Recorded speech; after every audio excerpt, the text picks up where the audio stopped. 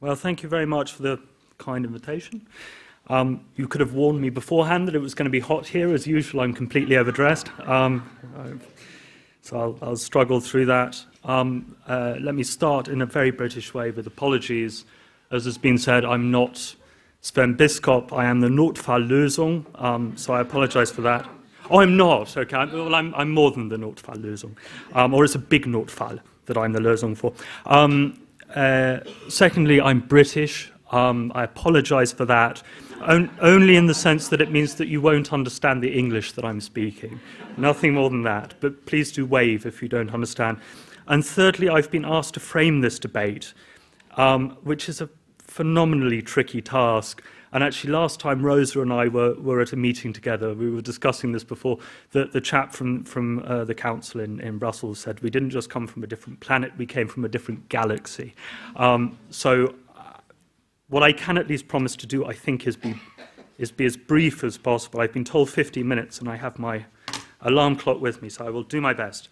What I want to do, quickly, is to just get across 3 key messages, which I think are important, and I hope you agree, and then end with a couple of scenarios. And what I've been asked to do is to try to give an impression of what is at stake in this debate.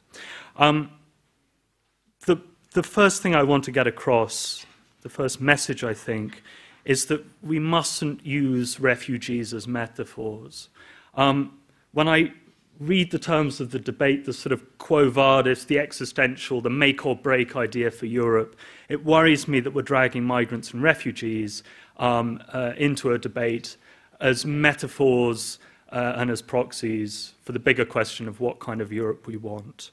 Perhaps it's just for me as a Brit, but I find that a little bit dangerous, that we're sort of dragging this into a sort of value-laden identity battle. So I just wanted to sound a word of caution there. If we can, during the course of this debate, avoid 1 or 2 things which I think plague liberal and progressive debates elsewhere, then I would be pleased. Let me just name a couple of these pitfalls. Firstly, I think there's a dreadful danger, if we talk in these sort of value-laden terms, of polarizing the debate further. We hear a lot of virulent and unpleasant statements coming from sections of the media and from political parties, and that's often associated also, as has been sort of alluded to, with Eastern Europe. I played cricket, so it's good to be British occasionally. There's a temptation, I think, to respond in kind to these sorts of statements, and all I want to do is sound a note of caution. Because I think that quite often those voices are talking in terms of metaphors. They may be talking about refugees, but they're talking about something deeper. And I think if we're listening to the debate in Eastern Europe, where I was based for a while, we need to be listening a little bit for the subtext. People are talking about other things, so they may be talking on the surface about refugees, but something else is going on. So that's the first thing. Don't use them as metaphors in that sense. The second pitfall a little bit is that I think we sometimes risk supporting the wrong kind of messages and debates. So we listen to some political agendas and think, that's progressive because it's in favor of the refugee regime or the migration regime. And in actual fact, in the broader scheme of things, it's anything but progressive. So my big sort of booman at the moment is the demographic argument, that we say, well, Germany has a demographic deficit, we need these people. It sounds progressive. I don't think it is. I think it's incredibly dehumanizing, right? Hey, so I'm not alone. And perhaps on a lesser level, there's an awful lot of sort of buzz at the moment about large cities sort of taking a progressive role in the migration debate. Fine, but again, I think it's very divisive. I want to hear from rural communities. I want to hear from the maritime areas that are being hit by this. So that's sort of the second pitfall a little bit, that I worry that we support the wrong messages. I think if we're using, or if we're engaged in this sort of existential debate, there's a risk too that we sort of end up being manipulated and blackmailed by other countries. To the east and to the south, they're very keen to criticize our failure to live up to our values, and that pushes us into more navel-gazing. But actually, what we're being measured by is our action, not our words, so I worry a little bit about that. And my final point here is really just that I think migration works best when it's allowed to work quietly. and a lot of the processes that go on function very well without too much interference. Refugees and migrants have enough on their plate at the moment without being caught up in a sort of existential debate about Europe and so on. So that's my first message, that we need to sort of stay away from turning refugees and migrants into sort of metaphors about a bigger debate that we want about Europe. My second message is that I don't think we can create the Europe we'd like unless we understand better the Europe that we have. And the message I want to get across here is a slightly unpopular one, I think, but I think it's important to say, and it's that really just to realize that the EU hasn't been as bad on migration as we think it has. I'm not going to defend the last 2 years or so of record, but I want to look back historically, because for the last 25 years or so, we've had a stream of criticism about Europe, and fortress Europe in particular. The idea of externalization, that the EU is outsourcing its border controls to other countries, securitization, that we're turning down refugees and migrants on the grounds of internal security. If you go to Brussels now and you say the words fortress Europe, then officials will look at you like you're mad and say, we wish. So there is some sort of mismatch there. And the deeper point I want to make is that there is a liberal basis to European migration policy that I think we need to be aware of. And I'll take you back to the 1990s, where European policymakers faced a real dilemma when the wall came down. Suddenly they were exposed to massive flows of migration from the East, and the International Labour Organization was talking about 25 million people who were going to come, and UNHCR was talking about 9 million people coming. And there was a lot of pressure to roll back on the international refugee regime and on the Schengen zone, as it was putatively then. And I think policymakers realized at the time that, yes, they were exposed by the fall of the wall, but it had also opened up new vistas for intervention abroad. And that's kind of the liberal basis that European migration policy has been based on for the last 25 years. It's been based on state building and development abroad. It's been based on spreading best practice to other countries so that they can take the refugee burden. I don't defend the progress that's been made after 25 years, but I do think it's important to realize that there has been a liberal basis for this for two reasons. The first is that I think many of the most criticized measures that the EU has in place have that liberal basis to them. So if we're talking about the Dublin relocation mechanism, if we're talking about Frontex, if we're talking about returning people to Turkey, if we're talking about gunboats in the Mediterranean, then very often that's a hangover from that older sort of liberal interventionist approach whereby we try to spread our standards.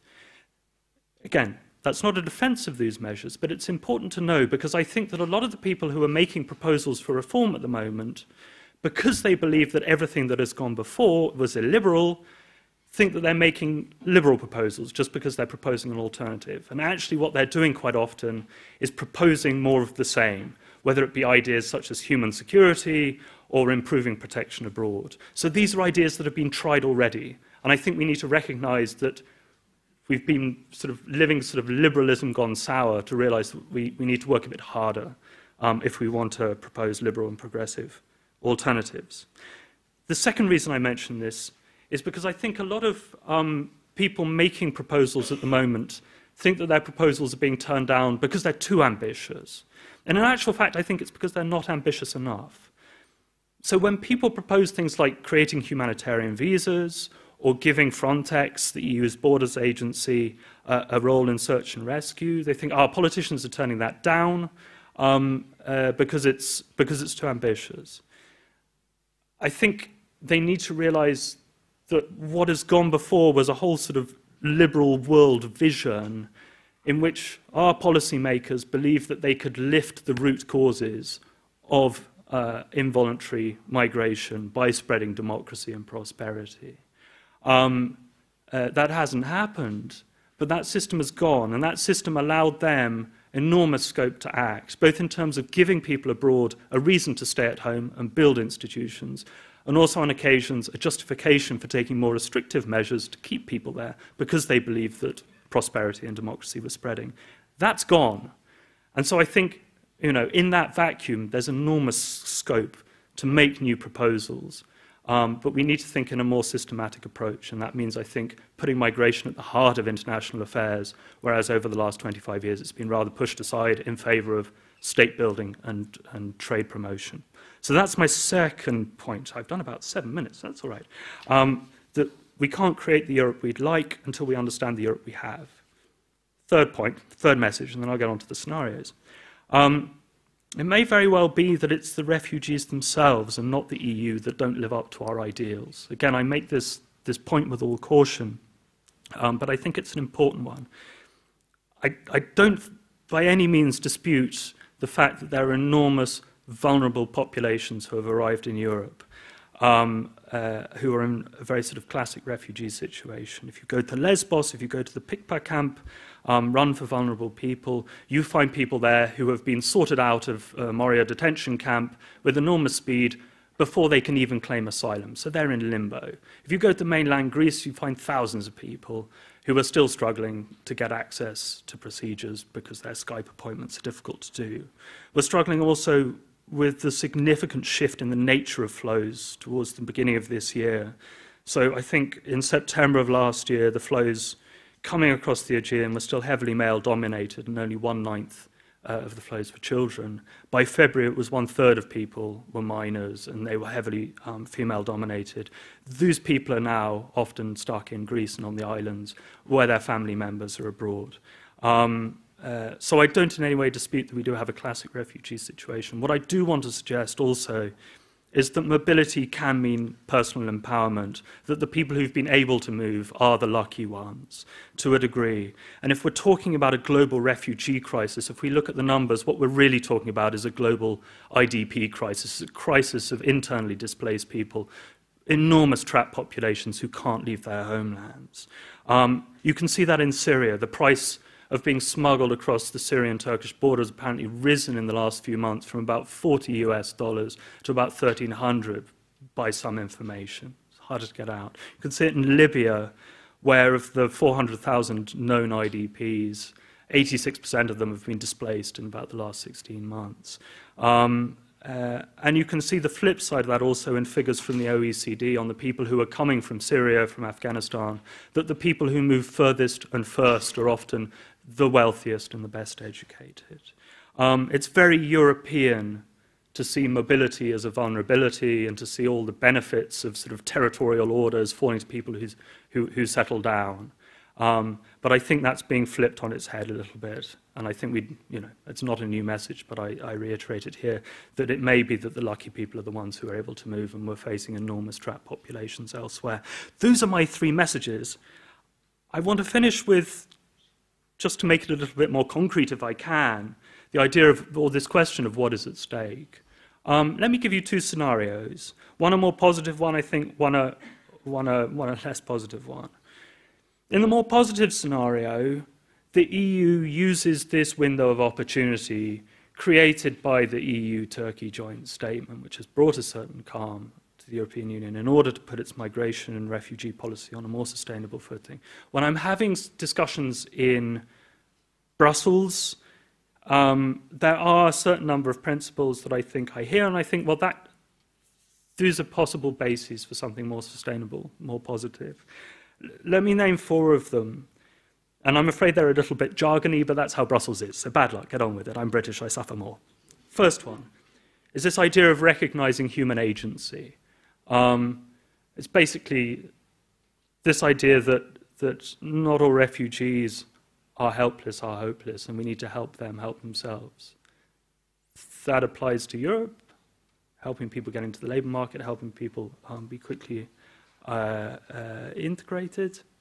But it applies equally outside. It may even apply to Syria, and there's a lot of discussion on how do we get away from classic humanitarianism and how do we much more mix our security policies with our development policies so that we can help people in some really precarious positions support themselves and have access to the international labour market. So that's the first thing, support human agency. The second is the idea that people should have opportunities as close to home as possible. So that's not about sort of classic state building, but it is recognizing that there are certain regional dynamics at play. that we may be able to build on to support people closer to home. It's notable, I think, and this is something that people in Brussels talk about a lot, that just as we're talking about scrapping the Schengen area and our free movement zone, that virtually every other part of the rest of the world is talking about creating one. In West Africa, in East Africa, in South Africa, in Latin America, in the Caribbean, people are trying to create free movement zones. So we do see that there are sort of regional dynamics emerging. Again, this has pluses and minuses, but that's sort of the second principle. Can we build in a sort of regional layer? It's emerging de facto, so how do we support it? Third principle is that I think the EU is becoming much more interested in what you'd call sort of uneven partnerships. So we had the meeting back in, I think, October, November, between the EU and African countries. And it was a very sort of classic affair, a big sort of grand deal, big quid pro quo. We give the Africans some money, they agree to keep their people at home. And I think, you know, the deal, most people can see, is not truly sustainable. But there's growing interest, I think, in saying, okay, well, where can we actually work with African countries on shared interests? Why aren't we pooling our diplomatic resources in order to put pressure on Gulf countries to open up their labour markets and treat migrants better? We both have an interest in that. We're not even partners. We have far more resources, but we have a common interest. So I think there's a sense that we can work with partners that we haven't worked with before to get things done. And the fourth principle, I think, which has positive overtones, is that there's a desire to work with what you might call sort of progressive rivals. States from Turkey to Brazil, which dislike the degree of power that the West exercises, but is prepared to use humanitarian means in order to sort of challenge that mantle. So can we encourage them to develop their humanitarian policies, even if it comes at our own status and power? So that's sort of the fourth thing. That's the sort of positive scenario. The negative one, which I think is altogether possible, is one of fragmentation and disintegration.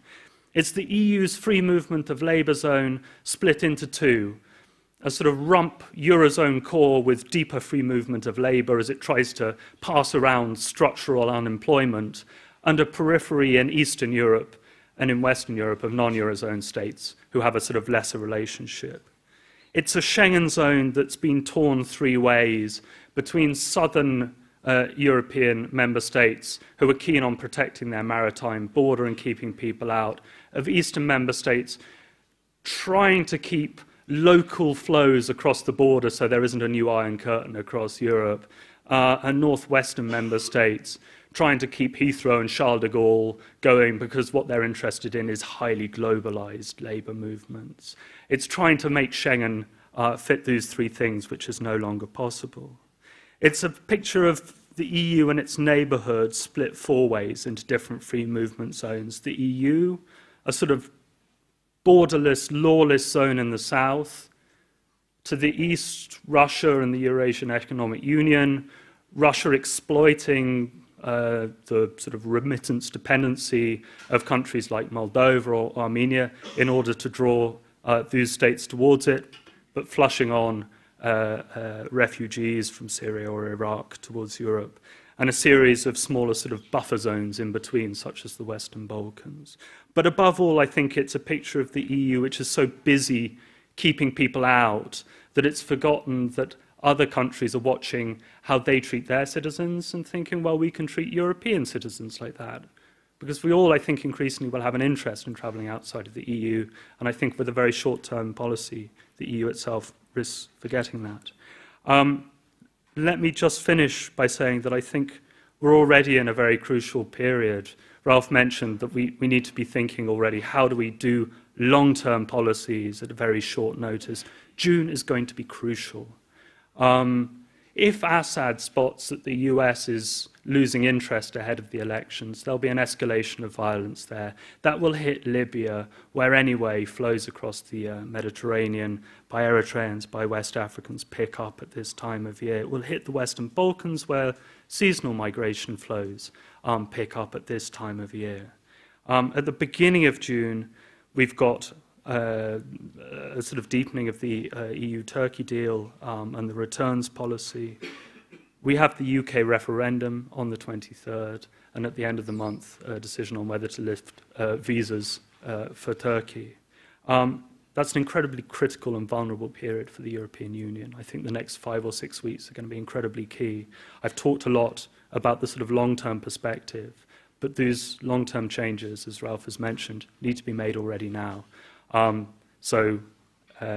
think, I can only underline the fact that this is, as we meet here today in Berlin, an incredibly critical period. And I hope I've framed the debate and I've spoken for an extra 2 minutes, but bad luck. Thank you.